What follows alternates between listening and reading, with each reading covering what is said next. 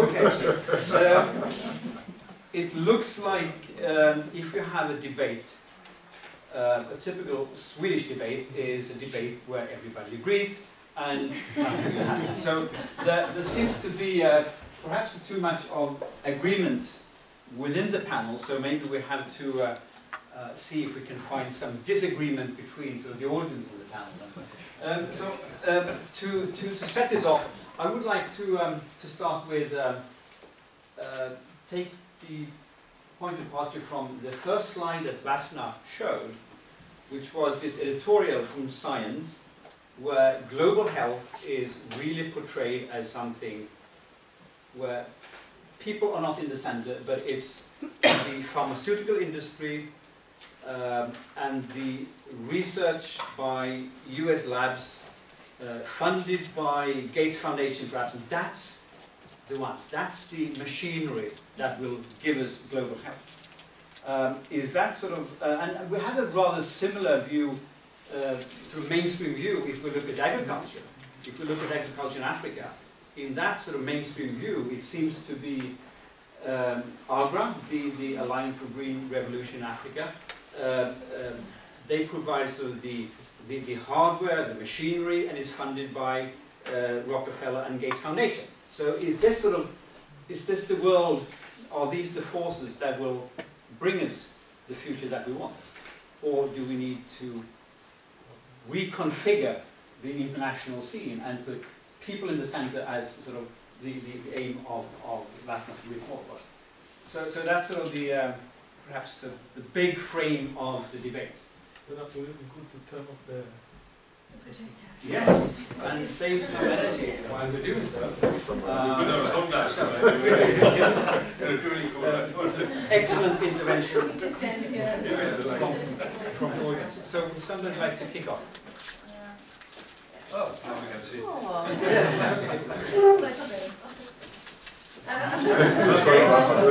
Don't talk too soon. Just like the private sector, it always come back.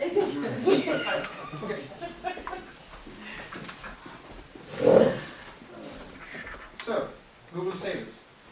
Or the planet? Ourselves.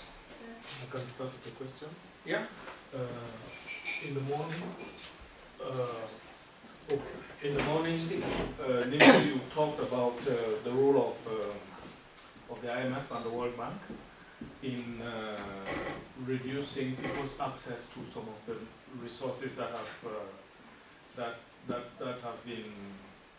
they used to have prior to the structural adjustment programs. I also read the report, and the IMF and the World Bank were arguing against this report that that part of the reason why Ebola was able to set in and actually spread the way it spread was because the health systems had been so damaged by the structural adjustment programs that they couldn't cope even with the most minimal of challenges, let alone a challenge like Ebola. So this is a system that has not been benefiting. I mean, systems in Sub-Saharan Africa in particular that have not benefited directly from external input, especially when it comes to challenges like Ebola. But when things are affecting both the developed world, like environmental problems, and the fact too that challenges such as Ebola will not end up in places like Sub-Saharan Africa, do you think that is enough incentive for the developed world to say, okay, well, we are in it together, as you put it in money. There's no way we can build fences and be safe behind when it comes to challenges, environmental and others, health, for example. Is it possible that that could even be a good thing to make change happen? Well, let me say, Ebola, of course, was something that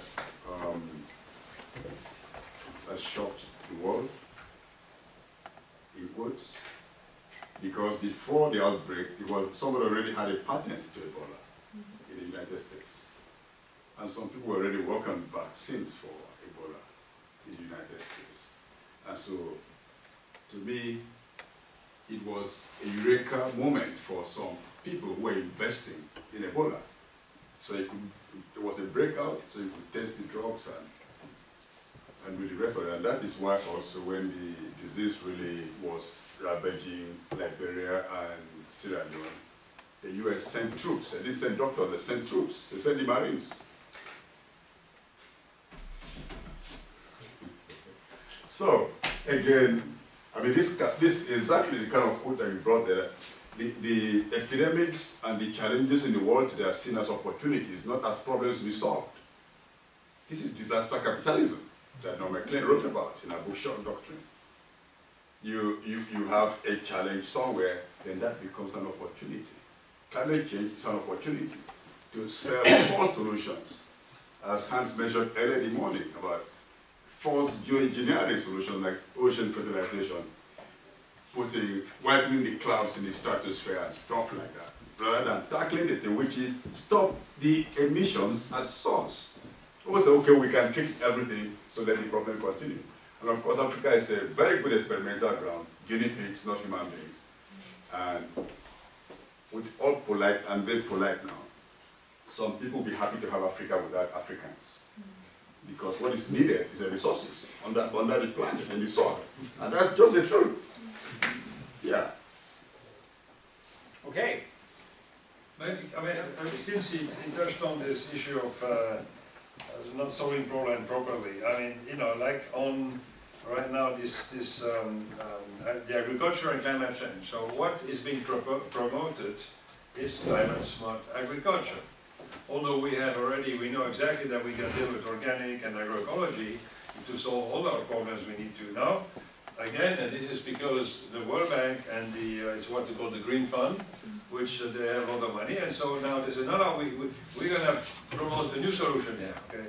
Climate smart agriculture, and if you look what's really in there, it's actually the same old stuff under the new label. It is pieces of a holistic approach, which is agroecology. So we take a few elements out of it and go, oh, don't worry about all this other stuff, too complicated. We're going to solve it again with a few silver bullets. And that's so again, you know, this is again something comes from outside, imposed on the farmers, not only in Africa, but on farmers even here and Asia, wherever you go and look. Again, to protect the present system of large farms, industrial agriculture, high input, in terms of machinery, fossil fuel, etc. So I think you can see that the same thinking is still there when actually we have very good alternative solutions and we don't need anything new like climate smart agriculture. I'd like to return to that slide from science and ask Linus, why don't we see the editorial in Science that people-led sanitation will drastically improve the lives of millions of people, so that they can start cultivating their field, so they can start to improve the productivity of the soil, and so forth. Why don't we see that? Why don't you write it? Why don't you put it there on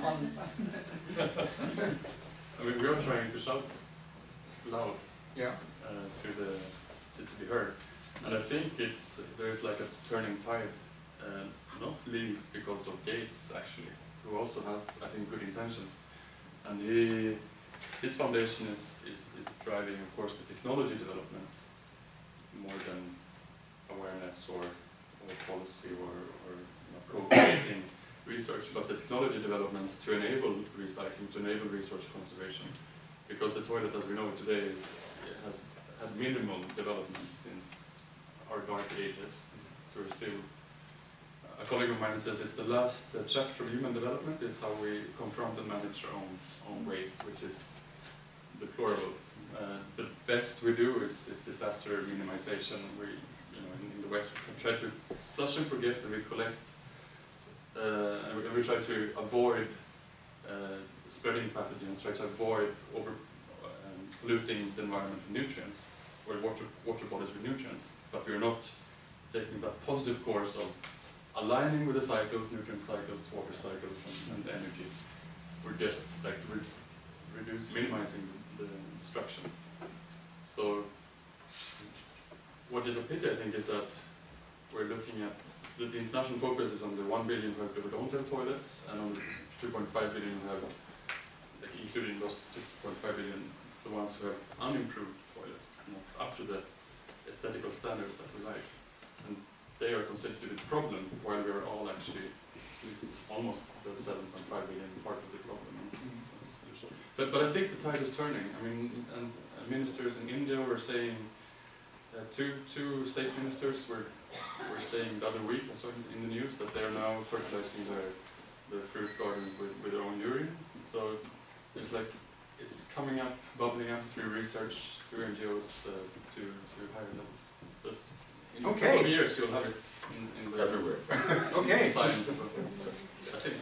Problem solved. But I think there is a really significant issue about these question of scaling up and scaling out a number of these initiatives, because there is successful projects that are happening at a very small scale, and actually taking it beyond that is something almost impossible. And then when we try and look at the global scale, there are certain groups who have much bigger reach and more powerful reach, and so, you know, lots of good ideas, good initiatives get lost somehow in the discussions.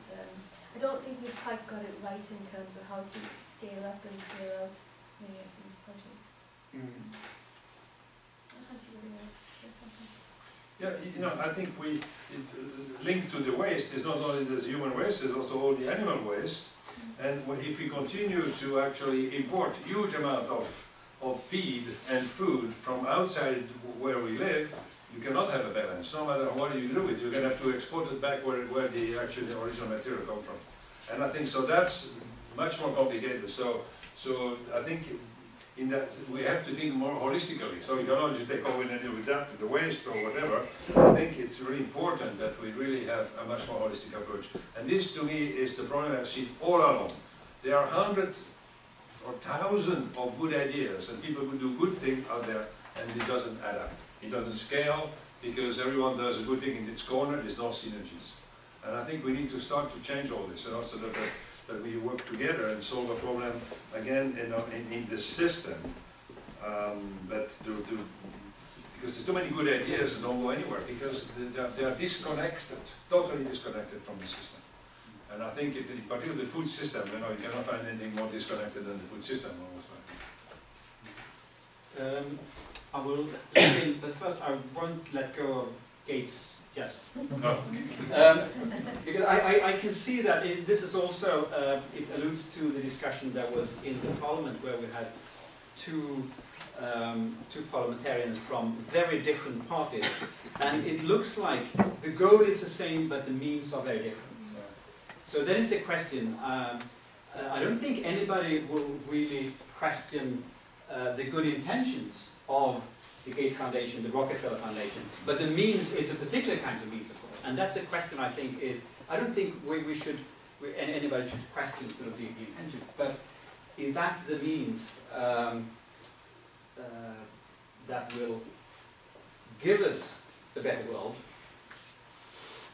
or that question is for anybody who feels that sort of, should we sort of hand over global health to the pharmaceutical industry funded by the big corporations, or should we do something else? Sort of do this. I mean, we can easily show that the social organization, if we manage to mobilize people sort of from the bottom up, we can have tremendous success. Yeah. And it's yet to be seen that the imported toilets are used in the way they are supposed to be used.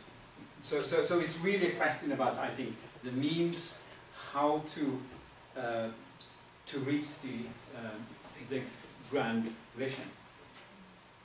And I suppose the same in Agra. I mean, Agra has been created with a good intention to increase food production and alleviate poverty in Africa. I mean, no doubt that. I mean, I don't think. I don't know where you talk about. I would challenge this. I might be naive enough to say, let's say if there is a particular way of promoting it. But we could also, as you have expressed, we can also improve the productivity and the environmental quality and people's income through agroecology. That's not a product to sell, which is difficult Yeah. to mobilize. Yeah. To spread the word.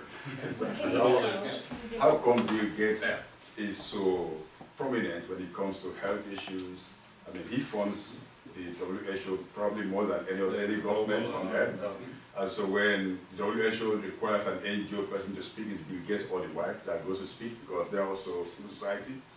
And why are they so influential? The power of capital.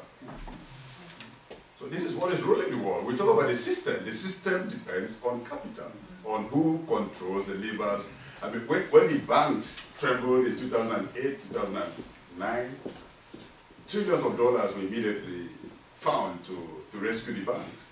But now the Green Climate Fund, since Copenhagen, 2009, how much is it? By April this year, pledges added up to only 10.2 billion US dollars. And they said the thing is that by 2020, there will be about $100 billion per year. But the banks trillions of dollars could be found for the banks in a few weeks. No problem. And the world, the rich countries spend over $1 trillion every year in warfare. So, but when the climate is about the planet, by helping vulnerable nations, small islands who are disappearing, then there's no money. But when it's to weapons of destruction, there is money. Financial institutions, there is money. So it's about the system. And ultimately, I think when our children, the younger people, become politicians and become policymakers, I think the current set of policymakers are not ready to change. So we may as well be working for having more problems and then preparing to replace these guys whose vision don't go beyond 4 years at a time. But if you want to do about the Gates, it's really foundation. I mean, here is a man who made a lot of money with mostly, I'd say, dishonest operations, or selling people something which doesn't really work, as we all know, okay? Which is only great problem. And then, look at it. I mean, many experiences we have made with this stuff. Okay, now the same person thinks that he knows what's good for the world. He decides on his own, because I know people working there, and they keep coming in and out because after a while you don't like it, that what's good for the world. So what's good for the world, he might have good intention in his head. But I mean, to me, looks like an intelligent person, so he think a bit further than what he does. Because now he says, all right, malaria. Today, with the money he spent on all his drugs, synthetic artemisinin, for example, and vaccine, we could have solved the problem. We know since almost 50 years how to get rid of malaria. The fact that one child dies today is a scandal, but the money is still going the other way. We have a solution. And actually years ago, when I was in Africa running CPE, because we developed all kinds of ways to deal with the problem, at the source, removing the cause. Because what he does, he makes money, and he wants to make more money treating the symptom. You're never going to get rid of malaria by the way they want to do it. So you see, so this the whole approach. They may mean well, but they go totally in the wrong direction. And you can see in Agra, they get the same thing. They replicate the Green Revolution, which we know, and we wrote, there's a 2000 report who says that this is backwards, it doesn't work. They spend millions doing this Agra in Kenya and Atta in Ethiopia. So somebody has to say, hey, no, keep your money, disappear, go buy yourself a yacht and disappear in the sea, because the world would be better off without that money. Frankly, I've seen enough of it, and really I think we need to draw a line somewhere. Marcella? Actually, it's a very good spring from where I was coming from. I think where Lennart was being very generous to say we shouldn't question the good intentions. I do think perhaps we should question the intention, because the intention does speak to power and to where they're directing a change. And so I was curious about where the panel felt on this. I think I have some sense, but I would like to see for the young people here who are looking for ways to engage in this, if we're seeing that our policymakers are at a tipping point, choosing pathways that are leading towards more exploitation versus more empowerment, how it is that we can encourage them on the empowerment route, because we can reframe just about anything in in terms of, you know, how can we make a profit? If we look at a company who it's against their, the board of directors can throw you out if you're not making a profit, because that's part of the charter of the S Corp. So if you're saying, well, they're trying to decide, should we hand over the decision making for public policy and public health to an entity whose primary driver isn't about the public good, it's about to make the bottom line, because that's in their charter. You know, how is it that we can encourage our policymakers as young people coming through the system to do the right things? It might not be that we have enough time to groom ourselves to become members of parliament before the, it may be that we need to agitate a little sooner. So do you have, you know, all of you can speak to this, certainly our laureates, but also our scholars from Lund and here from SEI. Is there ways that you can see that we can help tip the balance towards empowerment-based policies that get to the rights-based approach as opposed to the exploitive route that really commoditizes and looks for opportunities to continue bad ideas? That was an easy question. What's the role of science? I mean, to answer your question, I want to say that obviously as a first step, it's people voting is important. But then I look at sort of elections like the UK and I think that's not looking good for us. And I suspect, I mean, part of the issue is as well that it is, what are the capacities that we have in terms of having our voice heard, and how does our individual vote counter against huge lobbying movements that are funding a lot of these politicians, their campaigns and so forth. So at the end of the day, I am cynical about what way that we change policy through our politicians. I think we have to look beyond the sort of regular ideas of nation-state politics in what we do and how we collectively mobilize. I think there are ways to get our voice heard that doesn't have to be just through that avenue. And I think things like your question about what the science do is yeah, who are we working with? How are we working firstly with other people, not just science with scientists and other scientists and then other scientists, but how are we really engaging at a very grassroots level, at a very policy level, and really getting into those discussions, which we tend to, or many people involved in research tend to stand a bit aside from it to offer some kind of false objectivity. And actually, I think that's an illusion. It is a very normative issue. We have to be normative and take a stance on these things, and that's where critically then we need to take a position and then participate with people in the struggle, because I think it is very much a struggle that we have. Yeah. Yeah, how to get it up there. It's you can make economic arguments that can sometimes kind of scratch decision makers, that they can save this much, or they can reduce dependency for, you know, foreign currency that you don't have to import if you manage your local resources better. And getting those numbers in a scientifically valid way, all these co-benefits that can be created, I mean, they're can also be interesting, but also getting examples on the ground at a scale that is powerful enough to speak to the decision makers. And that's difficult, because we usually work on such a small scale. Decision makers say that, well, it's very small, I want a system big to be able to dare to take a decision. So that, again, is also a scale trouble, how to make an example that can either grow organically or be powerful enough for decision makers to support it or enable the growth. This is we're struggling with that next step. An interesting question is, of course, also if we sort of generalize a little bit, saying that there are two paths. So we have sort of the mainstream, which is now epitomized by the program like AGRA, funded by major private foundation. That is one path, and then we have agroecology as another path. Can they coexist? Can we sort of promote both in order to reach the goal quicker, or are they actually incompatible with each other? I think this is perhaps an interesting question for scientific communities. What do you say, Hans? They're You are incompatible. definitely in the agroecology They're path. incompatible because the Agra, ATA and others promote the use of fertilizer. They're building right now, I don't know how many X number of fertilizer plants in Ethiopia, in Kenya too, in Tanzania. They promote not only GM but hybrid seeds, which narrows the genetic diversity, makes those plants more and those crops more likely to be affected by diseases because the single genome.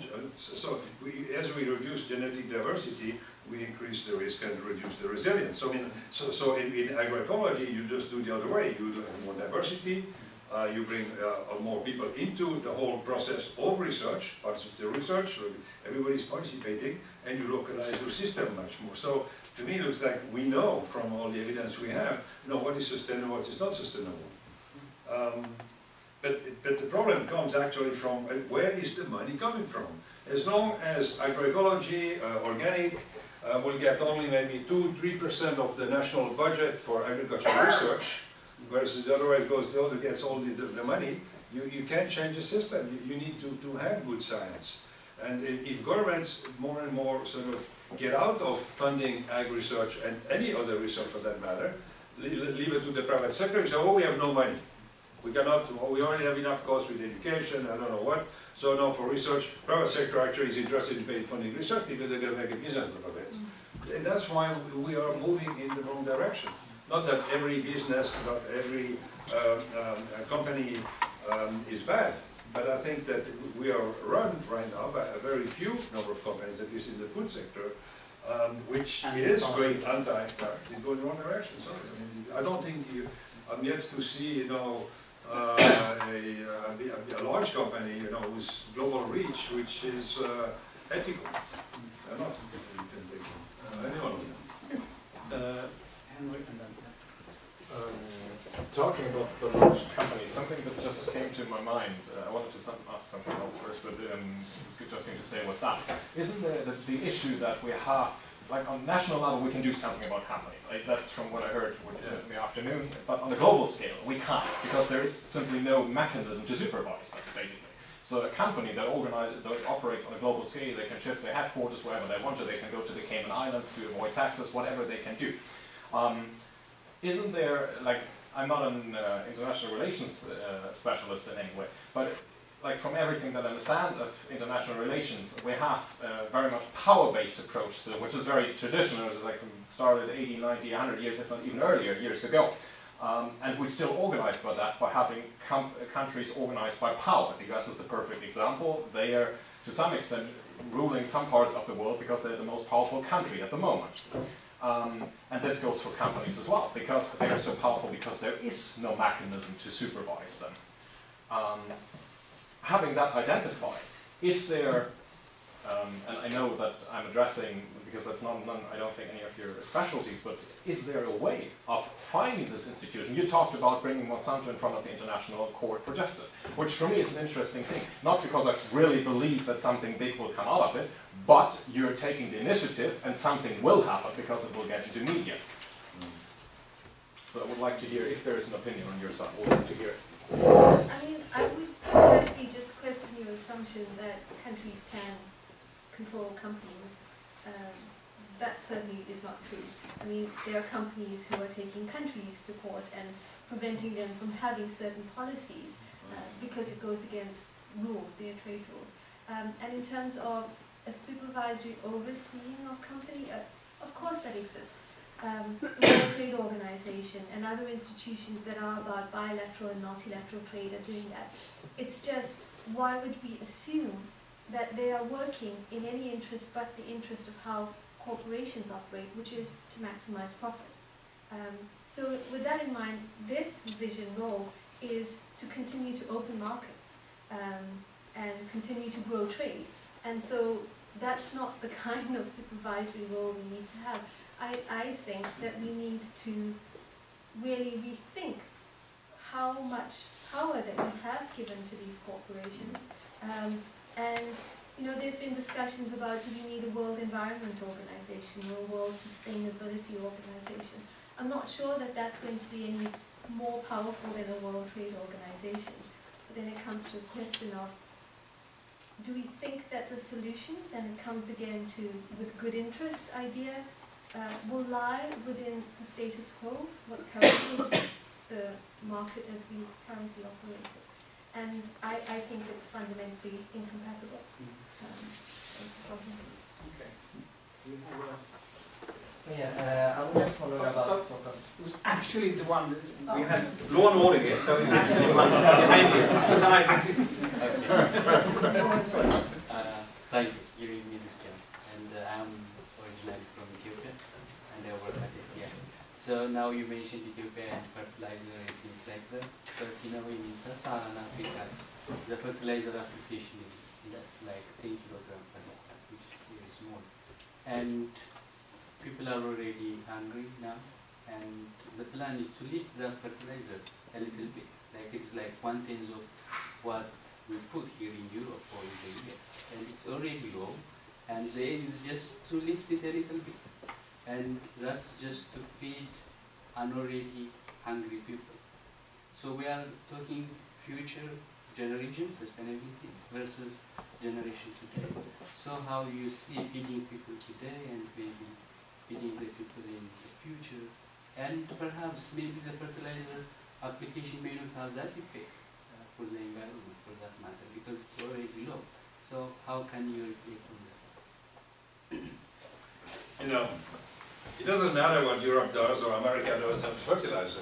The question is your soils, what is the problem with those soils? It's not a matter of comparing with anything, right? I mean, that's the number one. I hear this all the time. Oh, we use only 10th of what they use in Europe, so we're okay. Actually, the fact that they use any fertilizer here is wrong to begin with. And particularly the nitrogen fertilizer we're talking about, which is the big mix in the whole thing, which makes the plant and eventually more susceptible to diseases, to bugs, so it creates only problem. And there is evidence. We have shown this. I've spent 27 years in Africa in research, in agriculture. We can treble, quadruple, or more the return on land, on farms, not only just the yield, okay, with the productivity of a farm, by applying organic, sustainable agricultural practices. And what you do, you not only produce more yield, but actually you have better quality. You use farmers' varieties. You start to mix your crops. You can produce your own nitrogen fertilizer. You produce fodder. Then you have manure, which comes back onto the land. And so you can improve your soils. I mean, again, you look at Joe Spitty, he published like 280 studies across Africa where at least the production has been doubled, again, without the use of fertilizer. So, you know, there's this thing in this mindset, oh, we need that. But actually, what you need to do is to change the practices, the paradigm of agriculture.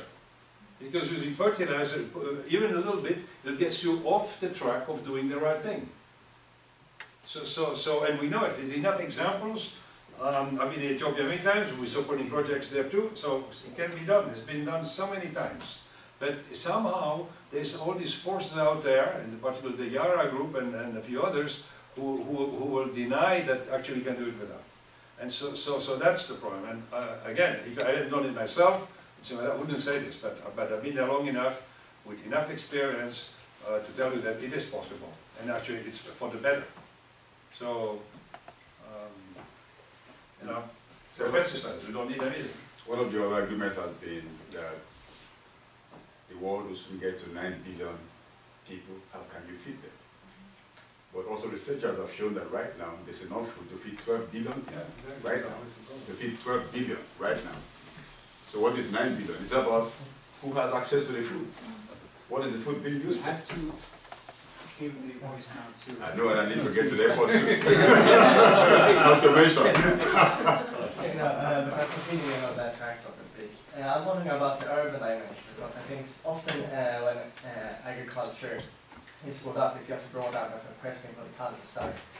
And I think the only times it sort of filters down to urban people is sort of, okay, you use the market mechanism, you search for little labels on the packages, and then it often boils down to, well, organic agriculture is costly, it needs to be expensive, blah, blah, blah, so you just go that route. And you need to intensify production because that saves forestry and cutting down, so that's environmentally friendly, and that's the story we hear in like urban places.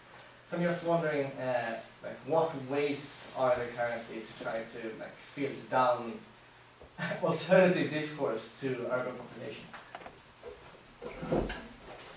An easy question, an easy answer in 2 minutes. I mean, if I can just make two very quick points. One is that what's wrong with urban agriculture? Why aren't we doing that more? There's certainly opportunities to grow food in cities and connect people more with nature. And then two, I think the biggest crisis we have is a culture of a crisis of our imagination. We can't think beyond what we have currently. And if we're able to do that, we actually set the boundaries free to come up with these alternative solutions. 2 minutes. Crisis of imagination. I'm going to write that down. Okay, thank you for an excellent sort of final remark, and this question needs to be discussed a bit longer. We don't have time. So in the program it says that I'm supposed to do some summing up, but in the interest of time and also sort of the hanging questions, I refrain from any summing up. So I would just like to thank the excellent panel and the audience for being here, and I'm looking forward to having more of these collaborations, because I feel that there is a difference in how we, different sort of institutions, even different research institutions, how we focus, how we address, what we think about problems and solutions. And so, for example, SEI is a place for linking science and policy, while at LUCSUS we are primarily interested in linking, not linking science and activism, but understanding more how we can promote change because of the inefficiency of policy. Policy is simply, in the field of environment, policy is sort of stalled. We need to have other mechanisms of change, and that's why we are particularly interested in things like social movements, various forms of mobilizing grassroots as mechanisms of change. And I think we can have a fruitful dialogue in the future.